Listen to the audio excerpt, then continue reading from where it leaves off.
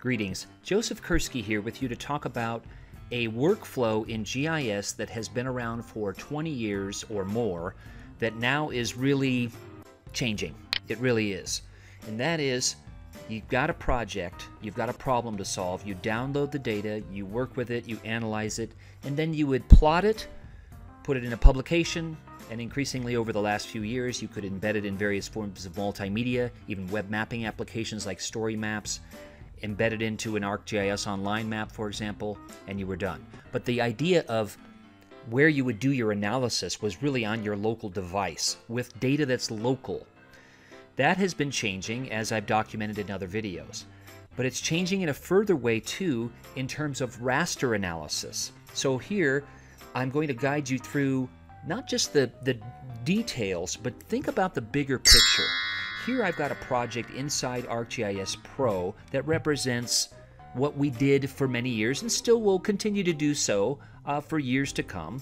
Here I've got some land cover data that I actually downloaded from the state of Nebraska in a particular study area of mine, and which areas in terms of the land cover data have a land value of grassland. So that's this greenish color right here, okay? But that's local data. In a similar way, I also downloaded a piece of the digital elevation model. There it is. Got that from the U.S. Geological Survey. It's a 30-meter DEM. I converted it to meters in terms of its vertical elevation, and then I ran some analyses on it with the Raster Calculator, and then these are the elevations that are suitable, in this case for fire towers. And then I would do further analysis, for example, with slope, and then I would figure out which slopes are less than 5 degrees, and those are those light green areas. And as I proceeded and actually taught courses in, okay, now I want to figure out which areas are okay elevation-wise and which are okay slope-wise. Then I want to figure out which are okay slope-wise and land use-wise. And so I proceed through these steps where eventually you'd get down to the slope is okay, the land classification, the land use is okay, and so on. I'd convert it to vector and then be done with the analysis. And the final sites would be this area here, and then I would zoom to them. But that's all with local data, okay?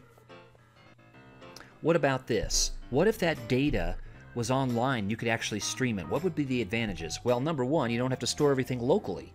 So you have the storage issue that's solved. And number two, you don't have to get pieces. You can actually have it as a streaming service. So depending on your study area, you don't have to download these chunks of data and then piece them together. Third, you've got largely the projection issue solved because elevation services online will reproject and meet your needs that way. There's other advantages. You've got an updated service up in the cloud.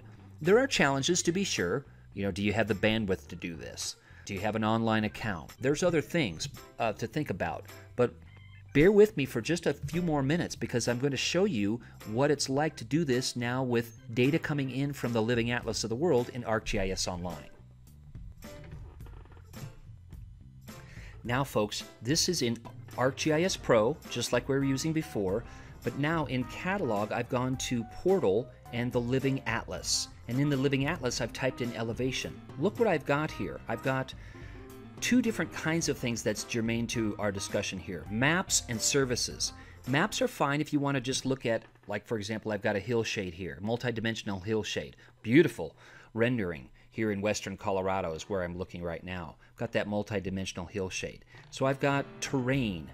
But those are for visualization. What I want to do is analysis. And so if I scroll down here, I've got a couple of other things. I've got a slope map, which is, as the name implies, again, just for visualization. But I also have a slope in degrees right here. I also have elevation services as a layer that I can do analysis on. So I've added those to my map, and in my geoprocessing, I'm in the Raster Calculator now numerous times with this particular workflow that I described earlier. I can, with the data that's there, let me show you the history.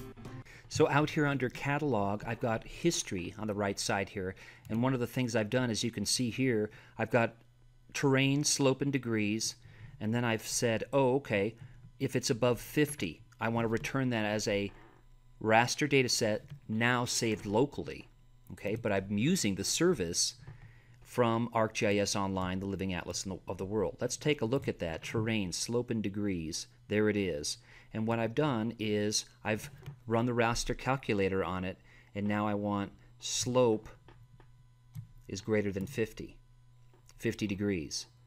So I've symbolized it with a value of true or greater than 50 with this yellow color. So you can see this is right on the cliff edge and a little bit lower down on the cliff.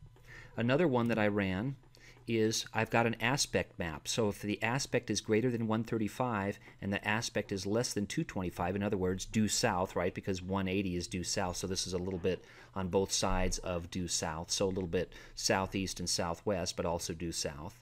And then I've saved that, again, locally into a layer, aspect south.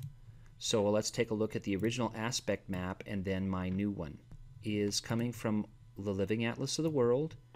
And let's turn off some other things. There's the aspect map. Not all that pretty, but I didn't change the symbology from ArcGIS Online, Living Atlas of the World. Then my query on, okay, give me the south-facing slopes, that's right here. Okay, so those are the south-facing slopes in the lighter color. Maybe I should change the symbology so that the zeros have no color. Let's do that. All right, great. So aspect south, and just have the default topo map behind it. Now that's easy to see. Now the greenish areas are south facing. Another tool that I ran is, how do we find that? We go to catalog. So let's go view and then look at the catalog pane. Okay, and there's our history again. Another tool that I ran is terrain is greater than 1666 meters. So here is terrain. Again, that's a service from ArcGIS Online. So there's the original terrain, and here is my result, greater than 1666 meters. So the ones are higher than 1666, and that pale color is lower. Let's look at one more. I think you get the idea. I'm using services from ArcGIS Online, from the Living Atlas of the World. Now, we're just talking about elevation here, folks, but the shape of things to come, right, is that you're going to be able to have all kinds of data served online that you can do analysis on, not just visualize things, but actually do analysis on, thus negating your need to actually download every single piece of information that you need to your local device and process it there. Fascinating, and also a huge paradigm shift. One more. I've got some land cover data. This is a sort of a harbinger of the future because it's not just elevation data. Here is USA NLCD land cover 2011. Same kind of land cover data that you and I have known and loved for years. So let's take a look at that. Let me turn off the layer below it. Okay, so there's my land cover data. If I click in here, I'm going to get values. Okay, shrub and scrub. Shrub and scrub. Difficult to say, but that's the pale color in there. The forest, I've got symbolized dark. Okay, so that's the land cover data. I use the raster calculator to determine, okay, where is shrub and scrub? And that is this pixel value of 1, meaning it's true. It's shrub and scrub. I can also verify that, right, by going to appearance at the top, and then I use this transparency. You can see that that's truly the shrub and scrub. On the geoprocessing, let's go back to view analysis. Under the raster calculator, when I ran these, I went to environments and I said the extent is going to be the current display extent. Okay?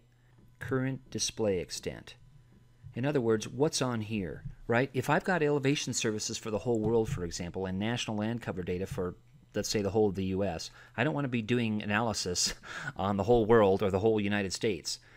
I want to be able to use, in this case, just the extent or a study area. Let's say you've got a watershed or a police district or a municipal boundary or something like that. You can set it to just that extent. Okay, so that's very important when you're doing analysis, when you've got the data streaming in from the Living Atlas of the World. Living Atlas of the World. Go see some other videos on it. There are no shortages of not just data sets there, but data sets that you can actually do analysis on. That's pretty exciting, and again, a big paradigm shift. So think about, for your next project, actually using some of these services from ArcGIS Online, Living Atlas of the World, inside ArcGIS Pro. Thanks.